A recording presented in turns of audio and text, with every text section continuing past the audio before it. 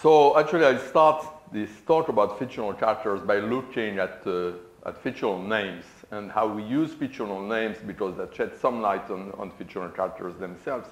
And I think that there are three ways of using fictional names. Names like Sherlock Holmes. By fictional name, I mean the name of a fictional character. So the character is fictional, but the name also is fictional. It's not that there is a real name referring to a real person. It's rather a pretend name referring to a pretend person. But anyway, I think there are three types of uses, and one of them is particularly problematic, and I want to try to understand how that works, and that's very complex. So what I'm going to say is very tentative. So the three types of uses I call fictional, metafictional, and parafictional. The fictional uses, like this example here, which is a made-up example, suppose that you read a Sherlock Holmes story and you find a sentence, Sherlock Holmes shook his head and lit his pipe. So that's the sort of use I have in mind. In the fiction itself, you find sentences that contain the name of a fictional character. How should we understand that? The use of proper names in fiction for talking about persons who don't exist. But, well, there is a view that according to which fiction is a sort of pretense, an elaborate pretense, a game of make-believe, and that's the sort of view that I endorse. So let's say that the storyteller pretends to be telling known facts about some actual individual. So that's pretense. And there is pretend reference. So the storyteller pretends to refer to a particular individual by means of the name. So pretends that the individual exists, that the name exists, and is the name of that individual. So it's all pretense. And that's not too difficult to understand. The same sort of mechanisms that are at work in ordinary cases of reference to individuals we're acquainted with, the same mechanisms are invoked in this case, except that it's all pretense. We pretend that we're acquainted with an individual and we then refer to him using his name. Not very difficult to understand. I won't elaborate on this. The metafictional uses are very, very, very different. So those are the uses like this one here. Sherlock Holmes is a fictional character created by Conan Doyle. So here we are talking about, well, there are many aspects of these uses that are important. First, in contrast to the first type of use, in the first type of use, when you say Sherlock Holmes shook his head and lit his pipe, you're the storyteller. You pretend to say something true about an individual whom you pretend you're referring to, but the individual doesn't exist. You're not really referring to him, and you're not really saying anything true or false because it's just made up. It's pretense. But here we have this very strong intuition that metafictional uses on the sentence like this one are actually, I mean, this sentence is actually true. We're saying something true about the fiction when we say that. It's absolutely true that Sherlock Holmes is a fictional character invented by Conan Doyle. And we can also say things like it was invented, the first appearance was in 1887 or something like this. We can say all sorts of things about the fiction that are true things. And to say those true things about the fiction, we can use the fictional names. We can talk about the fictional character which was invented by Sherlock Holmes using the name, invented by Conan Doyle, sorry, using the name Sherlock Holmes. So it seems that because what we say when we say Sherlock Holmes is a fictional character created by Conan Doyle, because what we say is true, it seems that we must succeed in referring to something when we use the name Sherlock Holmes, because if we didn't manage to actually refer to something, how could the statement be true? But what we are referring to here, if we are really referring to it, that must be something that exists. It can be something that doesn't exist, like as in the fictional use of the name Sherlock Holmes when we say he shook his head and lit his pipe. In this case, this is pretense. We're not really referring. But now we're saying something that's true or false, and we are, it seems, referring to something. So what are we referring to? Well, I believe that we should take the statement at face value. What we are referring to here when we say Sherlock Holmes, we are referring to something that was created by Conan Doyle. A fictional character that was created by Conan Doyle. That's what we're talking about when we say that it was actually created by Conan Doyle. Now, what is a fictional character in that sense? Something that can be created by an author? Well, I won't go into the metaphysics of those things, but clearly it's a sort of a cultural object, an artifact, something that is made by man, that's created by someone, except that it's abstract. So there are people who theorize about the nature of those objects, those cultural objects that come into existence as a result of human activities of storytelling. So I will use Thomasson's phrase, abstract artifact. So it's something abstract, like an idea in a way, but it's something that's made, that comes into being at a certain point in time, that's made by man and so on. So that's an abstract artifact. Or we may think of it as a cultural object, cultural entity. So it's a bit like the Fifth Symphony or things like that, also cultural entities that come into existence at a certain point. So again, this is not a talk in metaphysics, so I'm not specifically concerned with the status of those objects, but there is this broad category of cases which we were dealing with something that's sort of abstract, but that's an artifact, that's a cultural entity, and so on. There are some people who have written about this. And I take it that even though we don't know exactly what those entities are, it's work for metaphysicians, but still we have a certain idea that it's something very different from a flesh and blood individual. So when we talk about Sherlock Holmes, the thing that was invented in a certain year by Conan Doyle, we're not talking about a flesh and blood individual, because the flesh and blood, well, we were talking about a cultural object, something like that. So that's the second case, the metafictional use. And now the difficult case, I said that there are three types of use, and there's one that's rather tricky, and the one that's rather tricky is the third one. That's the parafictional use. So that the illustration are all those cases which start with something like in the book, in the film, in the fiction, blah, blah. And the blah, blah describes what's going on in the film, in the book, or in the fiction. So for example, you can have a sentence like in the story, or you can say or not say in the story that may be implicit. Holmes is a private detective investigating cases for various clients, including Scotland Yard. So that's a sort of description of what's going on in the story. And in describing what's going on in the story, you use the name Sherlock Holmes, and you say something about his doings. Now, what's interesting is that here, it's quite similar in a way to the fictional uses, because the predicates, what we're saying of the character here, like being a private detective, investigating cases, those predicates are applied to the flesh and blood individual. That's the flesh and blood individual who can be a detective, smoke a pipe, play the violin, or investigate cases. And that's the sort of thing that we predicate of Sherlock Holmes when we describe what's going on in the story. So it seems that here we're referring to the flesh and blood individual. That is the individual who does not exist, the imaginary individual. So that it seems that it's like the fictional uses. There's the same sort of predicates, very different from what we have in the metafictional uses, in which the predicates there are things like created in a certain year, invented by a certain author, very popular at a certain time, and things like that. So those things apply to cultural objects, but the sort of thing that we say about Sherlock Holmes in the parafictional uses are the same sort of thing we say of Sherlock Holmes in the fictional uses. So it seems that it's similar sort of case, very comparable to the fictional uses. But there is a very big difference with the fictional uses. The parafictional uses occur in statements that are true or false. At least we have the strong intuition that they are true or false. In contrast to the fictional uses are involved in fictional statements that we know are pretense. We're not serious, so it's just a matter of engaging in a sort of game of make-believe. But as Fredo said, the issue of truth or falsity doesn't arise because it's fiction. But with parafictional uses, the question arises. So you may well ask the question, is this true or false? This statement, Holmes is a private detective investigating cases for various clients, including Scotland Yard. And anyone who knows the stories will say, yes, that's true. That's what happens in the stories. If you had instead a different parafictional statement, like in the story, Holmes is a baker, or something like that, you would say, no, that's false. That's not what he is. He's a detective. You're confusing different stories. So this is true or false. And this is a big difference between the fictional uses and the parafictional uses. And this puts the parafictional uses on a par with the metafictional uses, because when you use the name metafictionally as saying something like Sherlock Holmes was invented in such and such a year, when you say that, you say something that's true or false too.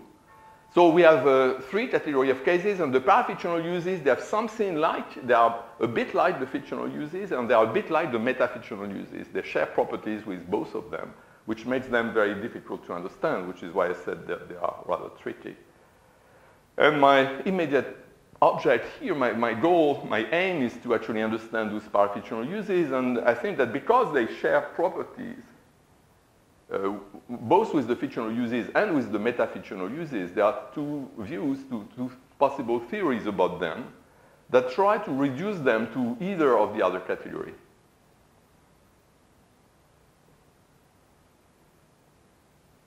So the two views, or the two approaches, or the two analyses are one I call the metafictional analysis, which treats parafictional uses as just another variety of metafictional use. So the idea is that there are these two uses, fictional, rest on pretense, metafictional, we talk about something that exists, but that's abstract.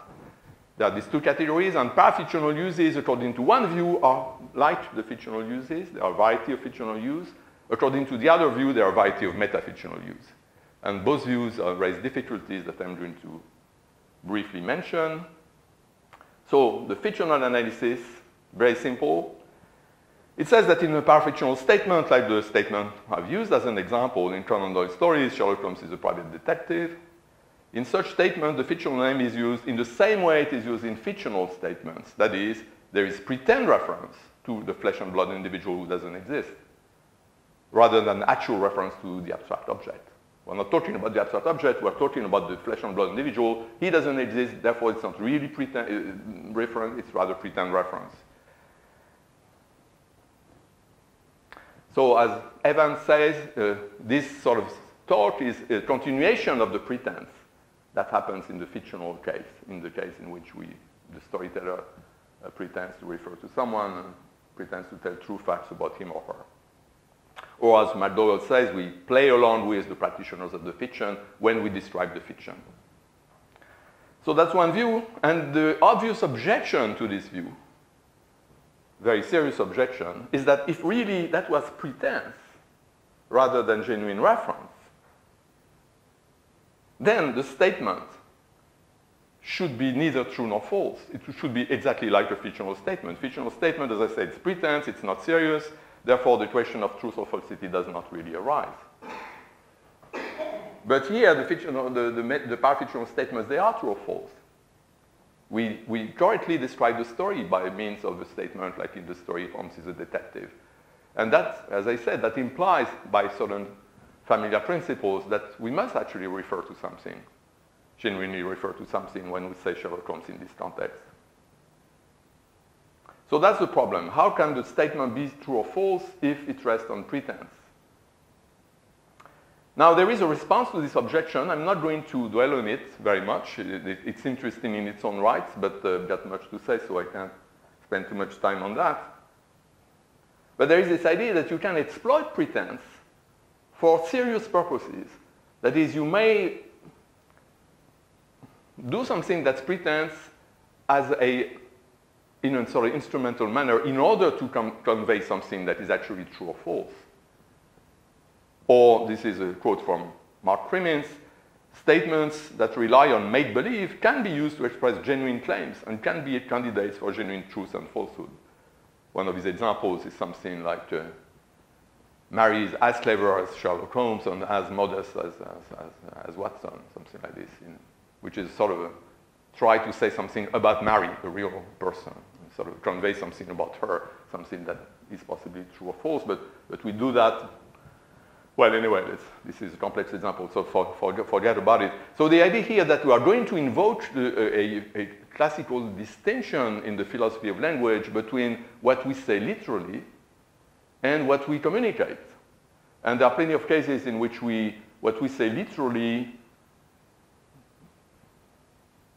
is, for example, false, but still we manage to communicate something that may be true. Like, for example, if I say I'm starving, meaning that I'm hungry.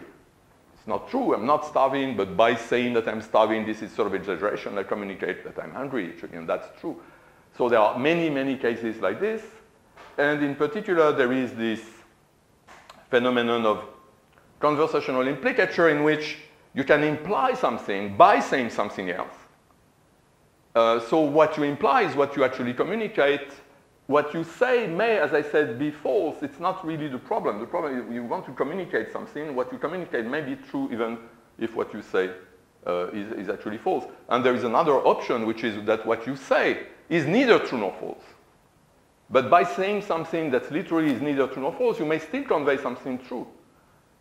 And in particular, so this is the sort of case we have. There is this possibility. It's not exactly the sort of case that Grice had in mind when he talked about conversational implicatures, but it's possible to imply something by pretending to say something else. So that would be the case at stage. By saying something like Sherlock Holmes is a detective, he has such and such properties, we don't really express any true proposition. We don't even express a proposition because we are not really referring to anything by Sherlock Holmes. It's only pretense. But by engaging in this sort of pretense, we manage to convey something about the fiction, about the pretense itself. And the mechanism would be similar to the mechanism of pragmatic implication. That is, saying something may imply other things. So maybe we can talk about that in the Q&A. I'm not going to talk about the mechanism here that we can invoke to explain how, by saying something that's literally neither true nor false because it involves some kind of pretense, we can nevertheless manage to say something true about the fiction.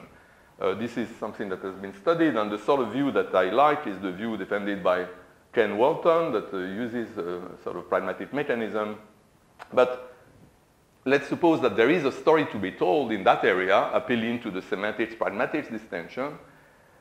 And let's move to the other analysis, the other way of looking at the other way of construing the parafictional uses. So the first analysis says parafictional uses, they're just like fictional uses. We pretend to refer, but the difference is that by so doing, we convey something true about the fiction itself. Second analysis, the metafictional analysis. Now, the metafictional analysis says that in a parafictional statement, like Sherlock Holmes is a detective, he does this and that. In such a statement, the fictional term Sherlock Holmes refers to the abstract entity, the cultural object, the artifact, the thing that was created by an author in such and such a year. Exactly as it does in metafictional statements like Sherlock Holmes was created by Conan Doyle. So that's the view, and it's very counterintuitive. Because when we say Sherlock Holmes is a detective, he's friend with Watson, blah, blah, blah, it seems that we are not talking about the cultural object. It seems that we're talking about the flesh and blood individual, the imaginary individual. And the objection to that view, based on this intuition, is that an abstract artifact, the sort of thing that can be created by man, by an author, by a writer, an abstract artifact cannot investigate cases, play the violin, wear a hat, a funny hat. Those are all the sort of properties that we ascribe to Holmes in parafictional thought when we describe what's going on in the story are properties, as I said earlier, of a flesh and blood individual. They are not properties of cultural objects.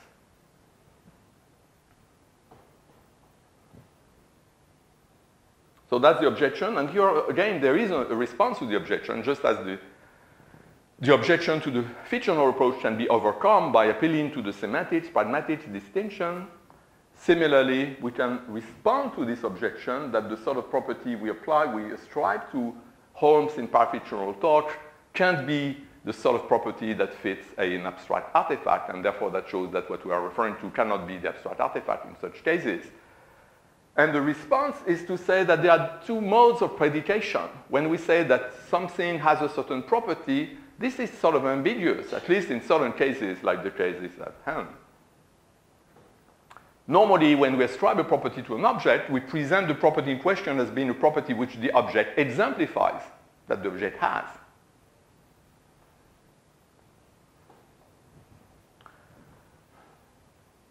But in the case of the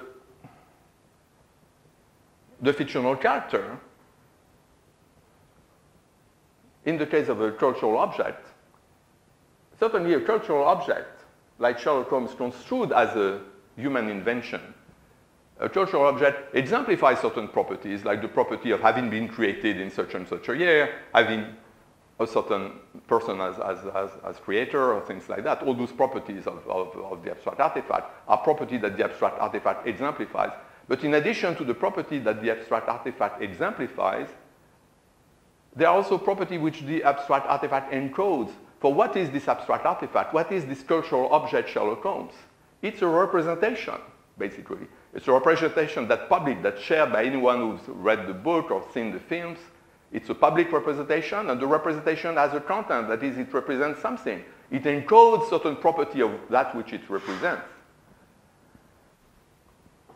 So when we say that Sherlock Holmes is a detective, on this view, we are referring to the cultural object, the abstract artifact.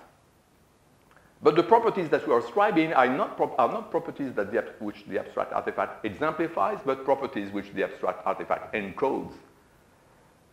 So the same statement, Sherlock Holmes is F, can mean, if we are referring to the abstract artifact, can mean either that the abstract artifact exemplifies the property F, like when we say Sherlock Holmes was created in 1887. But if we say Sherlock Holmes is a detective, here we're still talking about the same cultural object, but we're saying which property it encodes, and it encodes the property being a detective, being very clever, wearing a special hat, smoking the pipe, playing the violin. All the properties that are ascribed to the flesh and blood individual in the fiction, in pretense, are property which the cultural object which emerges out of this practice of pretense, all those properties that are ascribed to the flesh and blood individual in the fiction are properties that are encoded by the cultural object, that are shared by anybody who has access to that cultural object. And those properties encoded are the properties that are ascribed to the cultural object in the parafictional statement. So parafictional statements are just a variety of metafictional statements in which the properties ascribed are properties exemplified by the flesh and blood individual, but only encoded by the cultural object. I hope that's clear, despite the intrinsic complexity. So there are these two views. They both raise an objection, and in both cases, the objection can be overcome by appealing to a further distinction, in a semantics pragmatics distinction in one case, in the other case, the distinction between encoded and exemplifying. And now, I want to turn to an argument, an alleged potential argument for the metafictional approach. And that's, I call that the argument from anaphora. So look at this piece of discourse, two sentences here. Sherlock Holmes is a fictional character created by Conan Doyle. He is a private detective who investigates cases for a variety of clients, including Scotland Yard. So what I did, I put together a metafictional sentence, that's the one that I talked about earlier. Sherlock Holmes is a fictional character created by Conan Doyle. And I presented it as obvious that here we're talking about the cultural object. Only a cultural object can be created by an author. And then we have the second sentence is a parafictional sentence in which we're ascribing to Holmes properties like being a detective and investigated cases. So I put them together, and what's interesting is that there is a link between the two sentences in this discourse. The link is represented by this subscript here, which shows that the pronoun he in the second sentence is anaphoric on the name in the first sentence. And the argument from anaphora basically says that the anaphoric link shows that the pronoun in the parafictional statement, well, I should go back to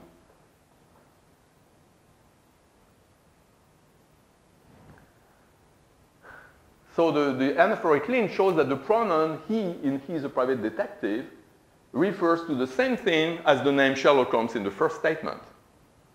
Now, we admitted that in the first statement, the metafictional statement, Sherlock Holmes was created by Conan Doyle.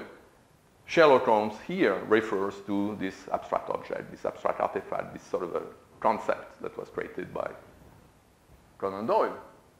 So now if we add that because there is an anaphoric link, the pronoun refers to the same thing, the conclusion is that in the parafictional statement, he, Sherlock Holmes, is a private detective who investigates cases. We are still talking about the cultural object, the sort of a conceptual invention. And that's exactly the parafictional view.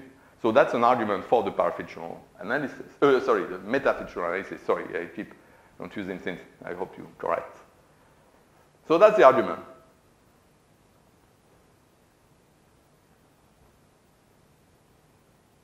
What I'm doing here. going in the wrong direction.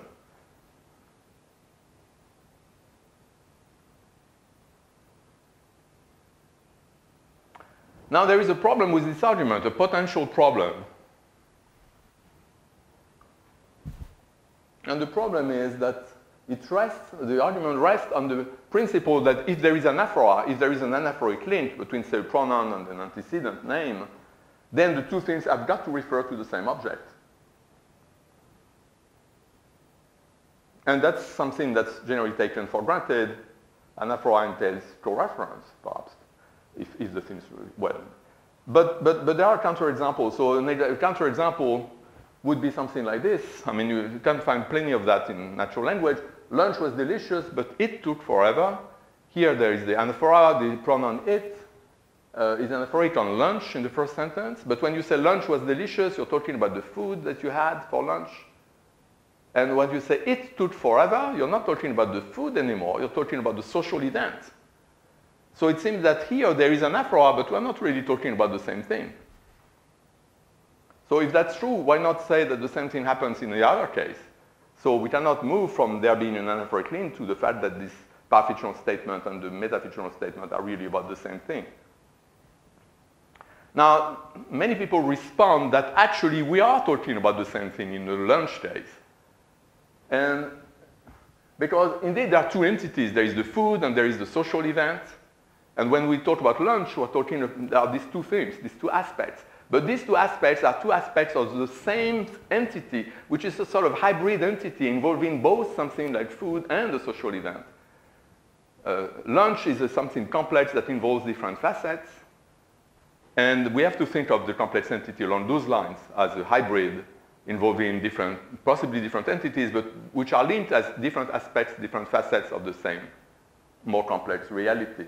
And the people who defend this sort of view, they introduce the expression dot object for that sort of complex entities that has very different facets belonging to different ontological categories, possibly. So, for example, a book is said to be such a dot object, because a book, when you're talking about a book is both a physical object, something that can be heavy, that you can carry in your suitcase. At the same time, it's a certain content, informational content. And these are really two different ways of individuating something by informational content or qua physical object. And the book has both these aspects. So there are different ways of individuating books that are sort of mixed in this sort of hybrid that we call a book. And the idea is that perhaps the same is true about fictional characters. Indeed, here I've got a quotation from a philosopher who specializes in fiction, and that's it. He does remark that indeed when we talk about fictional characters, there are these two aspects.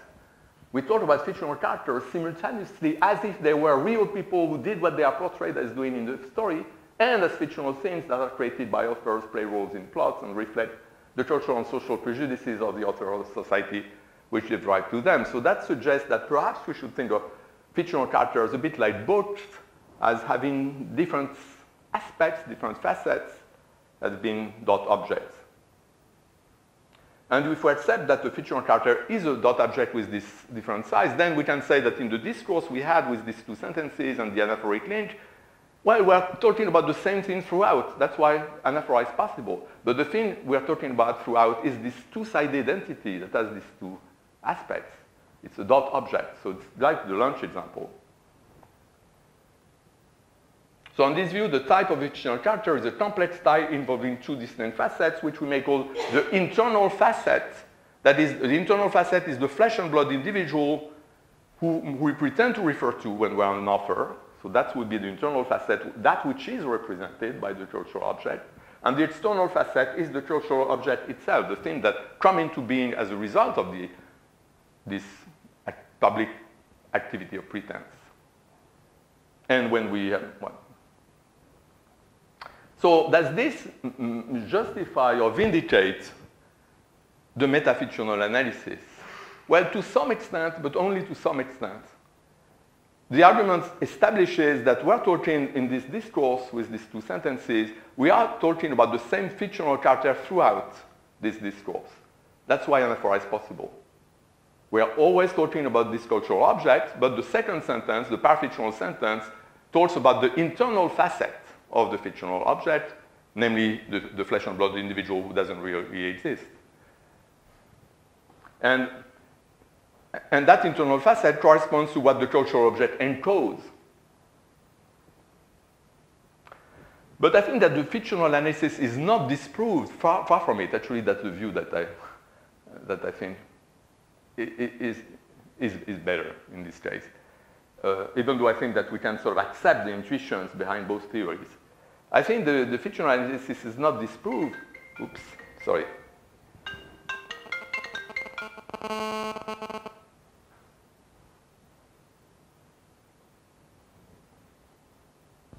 It's not disproved because we have this notion that there are two distinct facets. There is the internal facet and the external facet. And whenever we are talking about a dot object, like a hybrid, we have the predicate. Which predicate we use actually selects which facet we're talking about. Each time we need to choose which facet we're talking about. Even if there are these dot objects that are hybrid when we speak or think, something does the selection of the relevant facet. So, and that's exactly what the fictional analysis says. The fictional analysis says that the first sentence is meta-fictional because we are actually talking about the external facet, the cultural object. While the second sentence, the parafictional sentence, is a sentence in which we are talking about the internal facet. That is, we are talking about the flesh and blood individual here when we say that he is a detective. That's for sure the internal facet of the cultural object. That's what is represented. But that's what we're talking about in the second sentence. And I said that the pronoun he refers to the flesh and blood individual. I put a P at refers because what sort of reference is that? Well, that's pretend reference because that flesh and blood individual doesn't exist. And it's an important insight of the fictional approach, and I think that's something that should be maintained, that in order to talk about the internal facet of the fictional character, that is, in order to talk about the flesh and blood individual who's represented in the stories, the speaker who describes what's going on in the stories, the speaker has to engage in the pretense that's constitutive of the fiction. If you ask me to tell you what's going on in the film or in the book, the only thing I can do is start pretending to refer to Holmes, to Watson, and describing their relationships. We've got to enter into the pretense in order to describe from the inside what's going on in the book. There is no other way of describing the content of the book than engaging in the pretense. So think of the point of view of the hearer. That's even more obvious when you take the point of view of the hearer, the audience. The only way for the audience to access the internal content of a fiction is to actually imagine what the fiction prescribes its practitioners to imagine. So fiction itself, the practice of fiction is a matter of imagination. Anyone who consumes the fiction, who sort of reads the book or watches the film, has got to imagine something, and is led to imagine by the book or by the film. There is a sort of a prescription to imagine that corresponds basically to the content of the film or the content of the book. And the only way to know what's going on in a fiction is to imagine the relevant thing, to follow the instruction and imagine that. And when you do parafictional speech, you basically give instructions to your audience to imagine along certain lines. You say, Sherlock Holmes is a detective, so the guys to imagine a detective, and so on and so forth.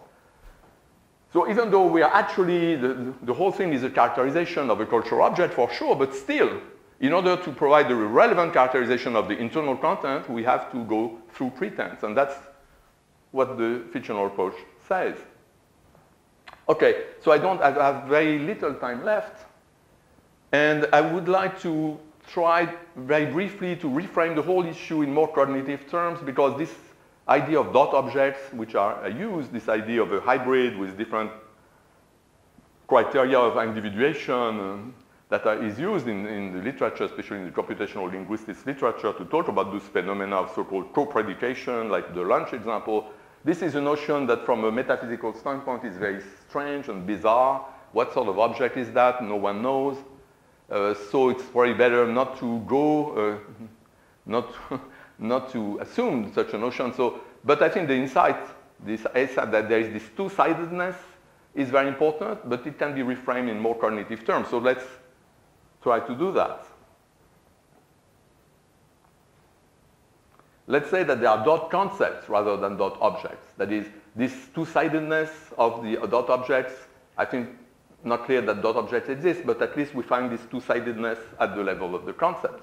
So concepts I take to be mental files, basically. So when we are acquainted with objects or entities and so on, and that we gain knowledge about them, we store the knowledge in sort of dossiers or files that are our concepts, the way which we use to think about those objects. And the concepts in question, the files in question, they are based on the relations we have to those objects, which enable us to gain information from them. But anyway, let me not go into this theory of files. What matters is that I have this notion of concept that corresponds to a file, of a dossier of information. And typically, we open a dossier of information when we encounter an object, where we're in contact with an object, when there is some informational connection to an object. And in the fictional case, we are not really in contact with Sherlock Holmes, but we pretend to be. And for example, the storyteller pretends to be somehow acquainted with the guy and to be telling true facts to be reporting facts about that person. So a book like the Sherlock Holmes story pretends to be a piece of testimony about some real individual. So this is pretense, so there is this mental file corresponding to this testimonial relation to the individual. It's a pretend file. It's not a genuine file based on a genuine connection to the object, but we pretend that there is an object and we open the file as we would do if there were a real individual. So this, again, is not very complicated. This stuff about pretense that can be applied to files as well as to reference in general. So what about the case of the metafictional statements? Well, here I think that here also we have a sort of mental file, but it's a mental file not about it's a mental file about the abstract object. So we know that there are, so for example, I can have a file about the Fifth Symphony. I can have a file about the iPhone as a type of object. We can have files about abstract objects. That's something that we talked about earlier in the week. So we can also have mental files about such objects. And there is the issue, what sort of connection do we have to those objects, given that they are abstract? And that's an interesting issue, but I have no time for it now. But I suppose that in addition to our pretend file or fictional file about the imaginary individual, a file which we open when we read the book because we engage in pretense, we do as if there was this real individual and we were being told true facts about them. In addition to those fictional files, there is the serious metafictional file, because we know that there is this fictional character Holmes, and we know things about it, we know who the author is, we know when it was created, so we also open a metafictional file about that abstract object. Now this is a view that was actually put forward by Enrico Terroni in his so-called two-fileness hypothesis. He says that whenever there is a fictional character, there are two files. One is the fiction file, he calls it, in which we have the information about the flesh and blood individual, the non-existent individuals. There we store the information that he's a detective, he wears a certain sort of hat, he smokes the pipe, he plays the violin, he solves cases, he's friends with Watson, and all the things we know about this pretend individual is there in the fiction file. But he says that in addition to the fiction file, we have another file, which is the source file. It's a file in which we store the information about the cultural object itself, like created by Conan Doyle, very famous at a certain time, and so on. All this information about the cultural object goes into a different file, which he calls the source file. Now, I think this is quite right. We should have two files, the fictional file that's based on pretense, and the metafictional file, that's a file about the cultural object that emerges, is brought about by the activity of pretense, through the activity of pretense. But there is something I want to say, is that it's not in the metafictional file, the file about the fictional character, the file about the cultural object. We should not simply have the external information about when it was created, who the author was, and so on. Because if that's the only thing you know about Sherlock Holmes, that he was created by Conan Doyle on such and such a year, you don't know anything. In order to know something about Sherlock Holmes, you need to know who that cultural object represents. What are the sort of nuclear properties, as philosophers say, of the individual? That is, the properties exemplified by the imaginary individuals. That's an important aspect of the cultural object, what it encodes. So in the metafictional file about the cultural object, we should have two types of information. We should have this sort of external information or an extra-nuclear information, who created that character, when, and so on and so forth. but also the internal or nuclear information about the character as a flesh and blood individual represented in the fiction. Namely, is a detective, plays the violin. So all that could be in the metafictional file, and that captures this two-sidedness of the dot object. But at this point, I want to introduce a remark. All this information, this internal information about the Holmes as wearing a certain hat, playing the violin, taking cocaine, being friends with Watson, all the information, the internal or nuclear information about Holmes, is already there in the fictional file, because when we imagine Holmes, we have this fictional file which we deploy when we pretend, and the file contains all this information. So this information doesn't have to be copied into the metafictional file. It doesn't have to be replicated there. It needs to be there somehow, but it's already available in the fictional file. So what happens, what I suggest, is that we have the fictional file. That's what we deploy when we read the book, when we watch the film. And we have the metafictional file about the cultural object. That file contains two types of information, as I said. It contains the external information about who created the character and the author and all that. But all the rest, the internal information, need not be copied. It's enough if the metafictional file contains a pointer to the fictional file. So there's something in the metafictional file that leads you back to the fictional file. And that's an essential aspect of the metafictional file, that it contains this pointer. The pointer refers you to all the internal nuclear information about the character, which you will find in the fictional file. Now, what's interesting in this structure is that it's a structure of dependence. There is one file that contains a pointer to the other, so the metafictional file depends upon the fictional file for a good deal of its content, I mean all the internal or nuclear content. So there is this asymmetric dependence. And because of that dependence, we cannot or can hardly think of the fictional character Sherlock Holmes without thinking of the flesh and blood individual Sherlock Holmes. So when you think of this cultural object Sherlock Holmes, you are automatically led to imagine the guy with the pipe and the hat. You can do that's sort of automatic, because there is this sort of internal link between the two files. And that's what explains this smooth transition that we find in the anaphoric case between, we start with talking about the metafictionally about the cultural object construed from the external point of view, and then suddenly we shift to this internal characterization, and we're now in parafictional talk. This is possible because of this two-sided structure of the parafictional file and this asymmetric dependence. Now, the last thing I want to say is that this is really asymmetric dependence. There is this metafictional file that refers you back to the fictional file that depends on the fictional file, because in order to access internal information about the fictional character, you need to go through the fiction, through the pretense. There is no other way. But in the other direction, it's certainly possible to think about the flesh and blood individual, the imaginary individual Sherlock Holmes, to imagine states of affairs involving him without referring to or thinking about the abstract artifact, the cultural object. In other words, you can deploy the fictional file without deploying the metafictional file. So that's what we do when we are immersed in the fiction. While we're immersed in the fiction, we are imagining the individual Holmes, Watson, and seeing in mind's eye, seeing the events and so on. We're not thinking about the cultural objects invented by an author. No, we're really imagining the scene with the imaginary individual, the flesh and blood individual. That's all we're doing. So in this case, we're deploying the fictional file. We're not deploying the metafictional file. We're not in the business of thinking or talking about fictional characters. And according to Evans, and I won't have time to say more about this, but that's also, according to him, what we do in parafictional speech. So in parafictional speech, he says something very simple. I'm going to read from him. He says, an ontology of abstract objects, the kind of ontology we explicitly invoke when we say such things as there are only 3 characters in the whole of English literature who killed their mothers, or the character of Falstaff has a long history in English drama, that sort of ontology is excessively sophisticated for the needs of parafictional discourse. Someone can engage in a conversation about what went on in the novel perfectly competently without in any way needing to know how one might count characters, whether 2 authors can use the same character and the like.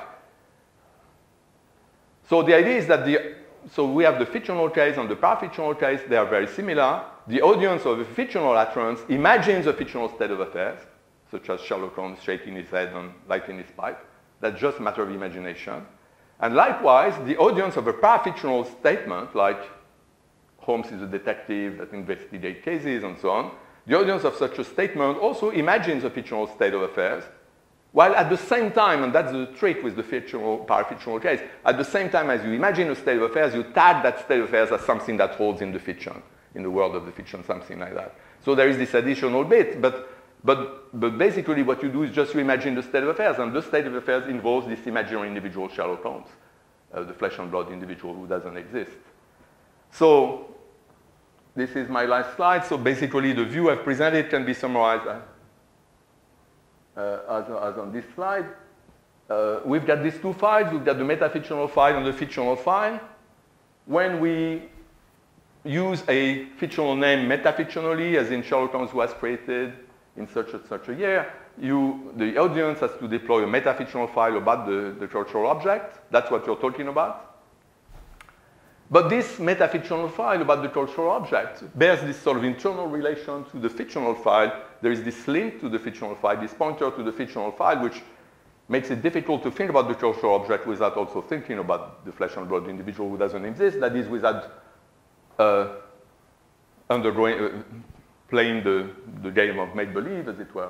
There is this internal connection which makes this smooth transition that we saw in the anaphora example possible. And the important thing is that both the fictional uses and the parafictional uses, they involve the deployment of the fictional file. They do not involve, or not necessarily involve, the deployment of the metafictional file because there is this asymmetric dependence between the cases. So this sort of indicates the fictional approach, which, as you remember, says that parafictional uses are a continuation of the pretense that takes place in the fictional uses. And I'll stop here. Thanks.